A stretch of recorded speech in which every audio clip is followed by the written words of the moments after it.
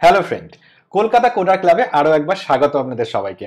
আজকে আমরা দেখব যে কি করে আমরা এইচটিএমএল, সিএসএস আর জেকোয়ারির মাধ্যমে একটা গেম ডেভেলপ করতে পারি। ওকে, তো চলুন আমরা আজকে একটা গেম ডেভেলপ করার ছোট একটা পার্টকে শিখব। কারণ একটা গেমকে ডেভেলপ করা একদিন বা 1 ঘন্টার কাজ নয়। অনেক কিছু সিনারিওকে মাথায় রেখে একটা গেমকে তৈরি করতে হয়। তো সেক্ষেত্রে যদি আমি একদিনে আপনাদেরকে এই সমস্ত জিনিসটা শেখাই, তাহলে এত বড় আমাকে একটা স্ক্রিপ্ট লিখতে হবে যে আলটিমেট আপনার কিছুই শেখা হয়ে উঠবে না। তো যাতে আপনারা কিছু শিখতে পারেন, কোনো কোডটাই যেন আপনার মাথার উপর দিয়ে না চলে যায়, যেটা লিখছেন সেটা কেন লিখছেন এবং সেটা কি পারপাসে কাজে লাগবে, কিভাবে সেটা কাজ করছে, এই সমস্ত ব্যাপারটাকে আমি বুঝিয়ে দেওয়ার জন্য পার্টে পার্টে ভাগ করে নিয়েছি। আজকে আমরা একটা মাত্র পার্টকে শিখবো। সেই পার্টটা হবে যে আমরা গেমের যে হিরো থাকে তাকে কি করে আমরা কিবোর্ডের মাধ্যমে কোনো দিকে মুভ করাতে পারি। তো চলুন আজকে আমরা কিবোর্ড ইভেন্টের মাধ্যমে গেমের হিরোকে কি করে মুভ করাতে হয় সেটা আজকে শিখে নিই। তো আজকে আমরা যে ইন্টারঅ্যাক্টিভ অ্যানিমেশনটা শিখতে চলেছি সেটাকে আমরা একদম স্ক্র্যাচ থেকে তৈরি করব, যেখানে আমি আপনাদেরকে দেখিয়ে দিচ্ছি এই ফোল্ডারে এখন কিচ্ছু নেই, ফোল্ডারটা পুরো ব্ল্যাঙ্ক। এখানেও আপনি দেখতে পাচ্ছেন ফোল্ডারটার মধ্যে কিছু নেই। এই ফোল্ডারের মধ্যে আমরা সবার আগে একটা এইচটিএমএল তৈরি করব, একটা সিএসএস তৈরি করব এবং একটা জেএস ফাইল তৈরি করব, এবং সেখান থেকে আমরা তৈরি করব কি করে ইন্টারঅ্যাক্টিভিটি কাজ করে। তো চলুন দেখে নেওয়া যাক। সবার ফার্স্টে আমরা এখানে তৈরি করছি একটা ইন্ডেক্স ফাইল। একটা নতুন ফাইল নিলাম, সেই ফাইলের নাম দিলাম index.html। ওকে, দিয়ে এন্টার মারলাম। এখানে একটা এইচটিএমএল ফাইল তৈরি হয়ে গেল। এবার আমি তৈরি করছি একটা সিএসএস ফাইল। তো সিএসএস ফাইলটাকে তৈরি করব একটা সিএসএস ফোল্ডারের মধ্যে। ওকে, তো আমি সিএসএস একটা ফোল্ডারের নাম দিয়ে দিলাম, তার মধ্যে লিখলাম style.css। ওকে, আমাদের সিএসএস ফাইল রেডি। এইবারে আমরা তৈরি করব কি, আমরা তৈরি করব আর একটা নতুন ফাইল যেটাতে আমরা লিখবো স্ক্রিপ্ট। ওকে, তাহলে আমরা এখানে লিখছি জেএস বলে একটা ফোল্ডার তৈরি করে নিয়েছি, তার মধ্যে script লিখে লিখে .js লিখে দিচ্ছি, তাহলে তৈরি হয়ে গেল আমাদের স্ক্রিপ্ট ফাইল। আমাদের 3টে ফাইল রেডি। এবার আমরা এইচটিএমএল তৈরি করব এবং সেখানে একটা হিরোকে তৈরি করব, তাতে কিছু স্টাইলিং দেব, দিয়ে আমরা জেএস এ চলে যাব। কারণ আমাদের মেন ফোকাস হচ্ছে আমরা কি করে কিবোর্ডের মাধ্যমে সেই ক্যারেক্টারটাকে মুভ করাতে পারি। তো আমরা আজকের ভিডিওতে জাস্ট স্ক্রিপ্টিংটাকে আমরা ফোকাস করছি।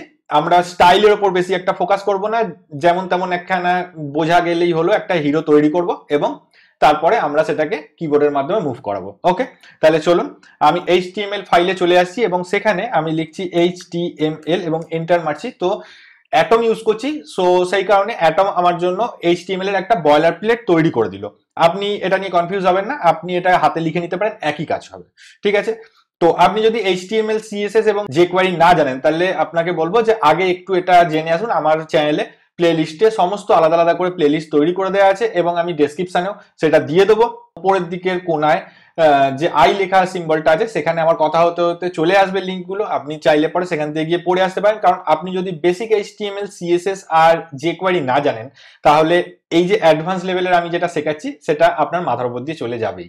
তো আগে বেসিকটা শিখে আসুন, তারপরে এটা স্টাডি করবেন, দেখবেন সম্পূর্ণটা বুঝতে পারবেন। তারপরে যদি কিছু না বুঝতে পারেন, কমেন্ট সেকশন আছে, সেখানে আপনি কোশ্চেন করলে আমি অবশ্যই উত্তর দেবো। ঠিক আছে, তাহলে চলুন আগে বাড়া যাক। আমি এটা টাইটেলে নাম দিচ্ছি গেম, GAME, গেম লিখে দিলাম।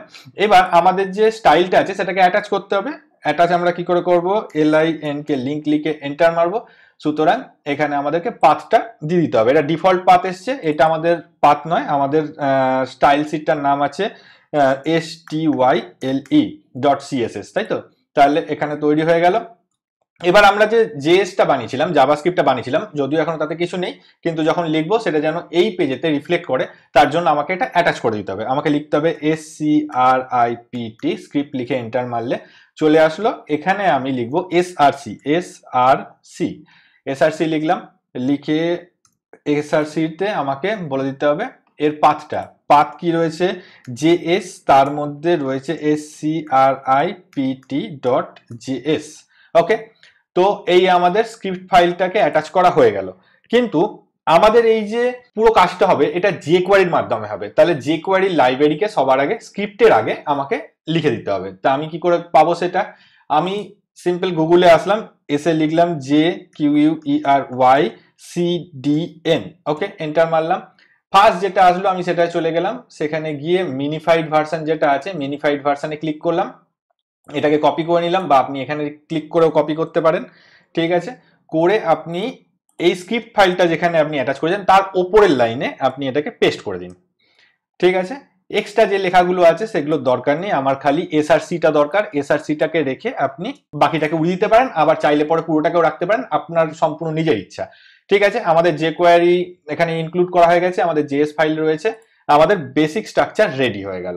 ঠিক আছে, এইবার আমরা তৈরি করছি একটা হিরো যে কিনা মুভ করবে। তাহলে আমরা এখানে একটা ডিভ নিয়ে নিচ্ছি, ক্লাসের নাম দিচ্ছি হিরো, HERO। ওকে, তো আর কিছু করণীয় নেই, এই হিরোটাই শুধু থাকুক, আর এখানে কিছুই করার নেই। আমরা জাস্ট একটু এতে সিএসএস দেবো যাতে দেখতে ভাল লাগে। তো এটাকে কপি করে নিই, সিএসএস এ আসলাম, সিএসএস এ এসে এখানে সবার আগে HTML, এটার যে HEIGHT হাইটকে করে দিলাম 100%। ওকে, তারপরে আর কিছু এখানে করার নেই। এরপরে আমরা লিখবো বডি, বডিরও হাইট করে দেবো 100%। তারপরে আমরা বডির যে ডিফল্ট মার্জিন প্যাডিং আছে এটাকে আমরা 0 করে দিই সবসময়তেই, তো সেটাই করে দিচ্ছি, 0 করে দিলাম। আচ্ছা, এবার বডিকে আমাকে পজিশন রিলেটিভ করতে হবে। কেন করতে হবে? কারণ ভেতরের যে হিরোটা আছে সেই হিরো চারদিকে মুভ করবে। হিরো থাকবে অ্যাবসলিউট, তার অ্যাবসলিউটের কন্টেনার কে থাকবে বডি, বডিকে আমাদের করতে হবে পজিশন রিলেটিভ। ওকে, রিলেটিভ করে দিলাম। এইবার হিরো তার সম্পর্কে কিছু সিএসএস লেখার সময় এসে গেছে। হিরো লিখে আমরা এর একটা হুইথ দিয়ে দিচ্ছি, হুইথ কত দিচ্ছি, হুইথ ধরে নিন 100 পিক্সেল দিচ্ছি। ঠিক আছে, পরবর্তী দিনে এটাকে চেঞ্জ করতে হলে করব, কিন্তু আপাতত এটা 100 pixel with R 100 pixel height থাকুক। ঠিক আছে, 100 পিক্সেল দিয়ে দিচ্ছি। ওকে, ব্যাকগ্রাউন্ডে আমি রেড কালার দিয়ে দিচ্ছি, RED রেড। ওকে, ভালো করে স্পষ্টভাবে দেখা যাবে। আচ্ছা, এটাকে আমি কি বললাম, পজিশন আমায় করতে হবে অ্যাবসলিউট, কারণ এটা পুরো স্ক্রিনে ঘুরে বেড়াবে। তো পজিশন যদি স্ট্যাটিক থাকে তাহলে কিন্তু সেটা হয় না, তার জন্য আমাদেরকে কি করতে হয়, পজিশন সবসময় অ্যাবসলিউট করতে হয়। তো অ্যাবসলিউট যখনই করছি তখন আমি এটার পজিশনটা বলে দেবো যে টপ কোথায় থাকবে আর লেফট কোথায় থাকবে। তো টপ আমি করে দিচ্ছি 0, মানে ইনিশিয়ালি এটা 0-তে থাকবে একদম টপের স্টার্টিং এ। আর লেফট কোথায় থাকবে, লেফট থাকবে সেটাও 0। তাহলে কোথায় হচ্ছে, একদম যেখানে আমার ডকুমেন্ট শুরু হচ্ছে একদম বডির টপ লেফট কর্নারে থাকবে এটা। ঠিক আছে, তাহলে চলুন এতক্ষণ অবধি আমরা কি করলাম সেটার আউটপুটটা একটু দেখে নিই। আমাদেরকে এই ফাইলটাকে খুলতে হবে। এই ফাইলটা কি করে খুলবো, এই যে ইন্ডেক্স ফাইলটা রয়েছে এটাকে ডবল ক্লিক করে দিলেই এটা এখানে খুলে যাবে। jQueryর যে সিডিএনটা আছে এটাকে অফ করে দিলাম, সার্চ করেছিলাম এটাকে অফ করে দিলাম। তাহলে দেখুন আমাদের কিন্তু একদম টপ লেফট পজিশন থেকে এসেছে, কারণ টপ 0 আর লেফট 0 করা আছে বলে। ঠিক আছে, এইবার আমাদের মোটামুটি ধরে নিন সিএসএস এ আমি আর এটাকে কোনো রকম ভাবে ডেকোরেট করছি না, যা আছে এনাফ। আমরা এবার স্ক্রিপ্টে যাব, স্ক্রিপ্টটাকে বুঝবো কিভাবে আমরা এই হিরোটাকে কিবোর্ডের মাধ্যমে আমরা মুভ করাতে পারি বিভিন্ন দিকে। তাহলে চলুন এখানে স্ক্রিপ্টে এসে আমরা সবার ফার্স্টে jQuery কে ডকুমেন্ট রেডি হওয়ার জন্য ওয়েট করিয়ে দিই। ঠিক আছে, তাহলে আমরা লিখছি jQuery document document dot ready. Document dot রেডির মধ্যে আমরা একটা ফাংশন নেব, সেই ফাংশনটার ভেতরে আমাদের যা করণীয় সব কিছু থাকবে এই ফাংশনটার ভেতরে। ঠিক আছে, বোঝা গেছে? আচ্ছা, সবার ফার্স্টে আমাদেরকে হিরো যেটা আছে এটা আমাদের বারবার বিভিন্ন কাজেতে লাগবে, তাই হিরোটাকে আমরা একটা ভ্যারিয়েবলের মধ্যে ধরে নিচ্ছি। ভ্যারিয়েবল নাম দিলাম কি, হিরোই নাম দিলাম। কাকে ধরছি, এইটা লিখলাম jQuery select element by class name. ঠিক আছে, এটা জাভাস্ক্রিপ্টে লিখতে হতো select elements by class name, কিন্তু আমরা jQuery লিখছি সুতরাং এটা ডট দিয়ে হিরো লিখলেই, তো হিরো লিখে দিলেই এই হিরো ক্লাসটা যেখানে আছে সেখানে এটা গিয়ে খুঁজে নেবে। ঠিক আছে, বোঝা গেছে? আমার মনে হয় লেখাটা বড্ড ছোট লাগছে আপনাদের, তো আপনাদের সুবিধার্থে আমি লেখাটাকে যতটা সম্ভব বড় করে নিই, এতে আপনাদের দেখতে সুবিধা হবে। সরি, আমি এতক্ষণ এটা ভুলে গেছিলাম, যে কারণে আপনাদেরকে হয়তো একটু দেখতে অসুবিধা হয়েছে। তো যাই হোক, এবার আমি এটাকে বড় করে লিখবো, তাতে আপনারা দেখতে পাবেন। তো আমাদের এখন কি করতে হবে, আমাদের এখন দেখতে হবে যে কিবোর্ড থেকে কোন কিটা প্রেস হচ্ছে, সেই কিটা যদি লেফট কি, রাইট কি, অথবা আপ কি অথবা ডাউন কি হয়, তাহলে সেই অনুযায়ী আমরা আমাদের ক্যারেক্টারটাকে মুভ করব। এটা আমাদের করতে হলে সবার আগে কি প্রেস যে ইভেন্টটা আছে সেটাকে আমাদেরকে কল করতে হবে, কি প্রেস নয়, কি ডাউন যে ইভেন্টটা সেটাকে আমরা ইউজ করব।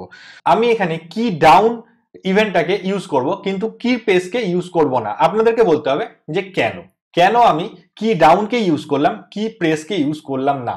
ঠিক আছে, যদি আপনি জানেন তাহলে কমেন্ট সেকশনে গিয়ে অবশ্যই আপনার উত্তর দেবেন, আমি অবশ্যই আপনাকে অ্যাপ্রিসিয়েট করব। তো চলুন আমরা এখানে লিখে নিই, jQuery ডকুমেন্ট থেকে কল করা শুরু করছি,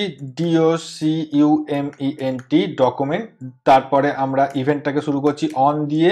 এখানে ইভেন্টের নামটাকে দিতে হবে সবার ফার্স্টে, সেটা হচ্ছে KEY ডাউন, DOWN। একটা জিনিস মনে রাখবেন, এটা কিন্তু ক্যামেল কেস নয়, সুতরাং ডাউনের ডিটা কিন্তু বড় হাতের হবে না। ঠিক আছে, এইবারে আমরা কোন এলিমেন্টটাকে নেব সেটা আমাদেরকে বলে দিতে হবে। এলিমেন্টটা আমাদের হিরো নামের ভ্যারিয়েবলের মধ্যে ধরা আছে, সুতরাং আমরা এখানে হিরো লিখে দিলাম। ঠিক আছে, ওকে। এবার যদি কি ডাউন হয় এবং একটা পার্টিকুলার কি ডাউন হয়, সেক্ষেত্রে কি করতে হবে না করতে হবে সেটা আমাদের এই কলব্যাক ফাংশনের মধ্যে থাকবে। তাহলে আমরা এখানে একটা ফাংশন নিয়ে নিচ্ছি, FUNCTION। ফাংশনের মধ্যে গিয়ে আমরা সম্পূর্ণ জিনিসটাকে লিখে দেবো।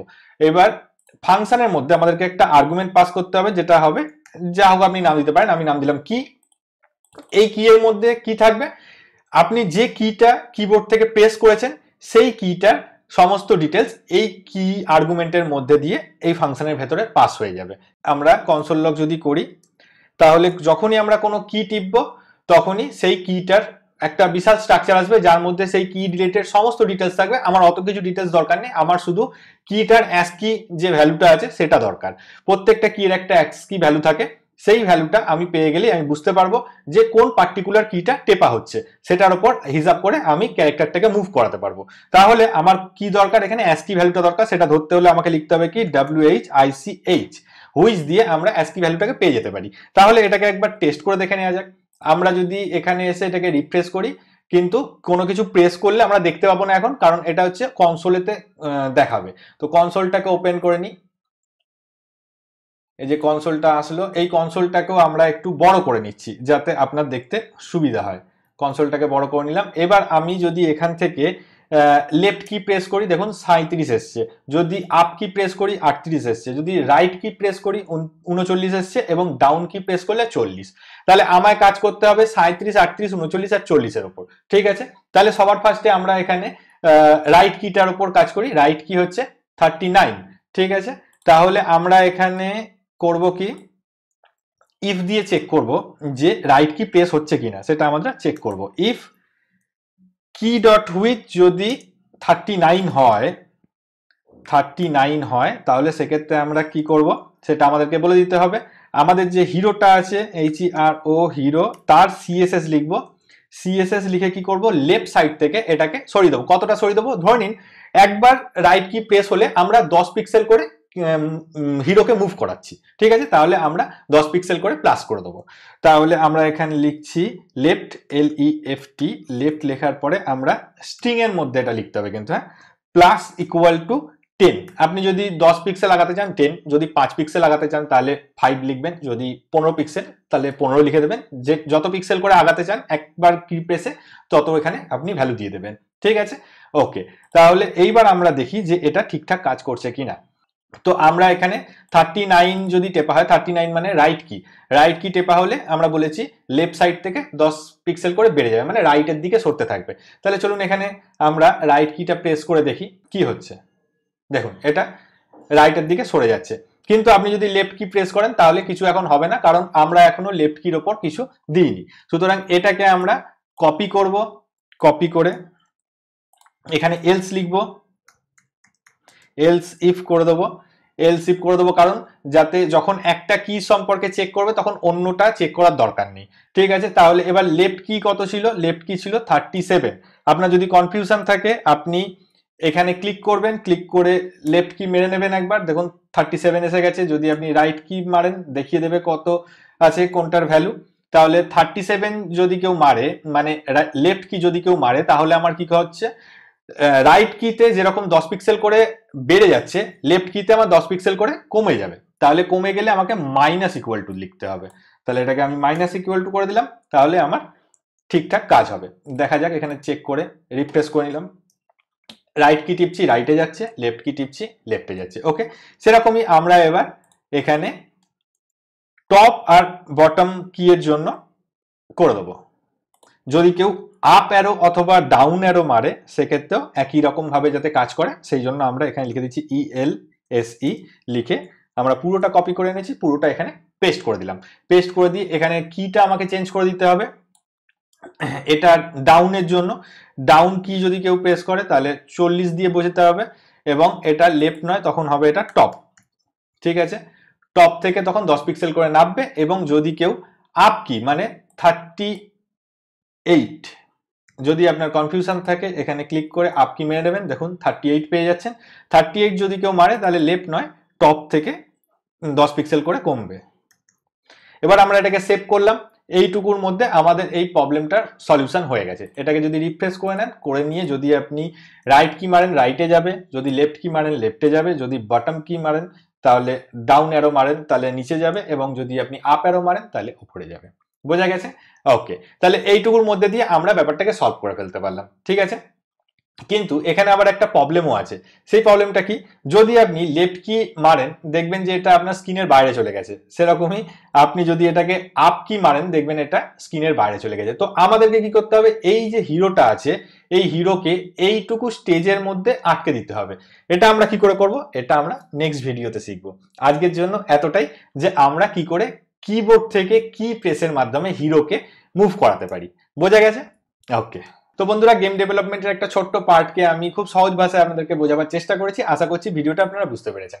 যদি ভিডিওটা ভালো লাগে তাহলে লাইক দিয়ে আমাকে মোটিভেট করতে ভুলবেন না। এরকমই অনেক ছোট ছোট পার্ট নিয়ে একটা বড় গেম তৈরি হয়। তো এরকম আরো পার্টগুলোকে জানতে হলে আপনাকে আমাদের চ্যানেলের সঙ্গে থাকতে হবে, তার জন্য আপনাকে সাবস্ক্রাইব করতে হবে আর বেল আইকনে ক্লিক করে দিতে হবে, যাতে ইন ফিউচার আমার তৈরি করা কোনো ভিডিও আপনার থেকে মিস না হয়ে যায়। তো ভিডিওটা আপনার বন্ধু বান্ধবের সঙ্গে শেয়ার করতে পারেন, তাতে তাদের কাছে নতুন কিছু শেখা হবে আর আপনার বন্ধুর কাছে আপনারই হাত ধরে পৌঁছে যাওয়া হয়ে যাবে। তো দেখা হবে বন্ধুরা পরবর্তী ভিডিওতে, ততদিন খুব ভালো থাকবেন। টাটা।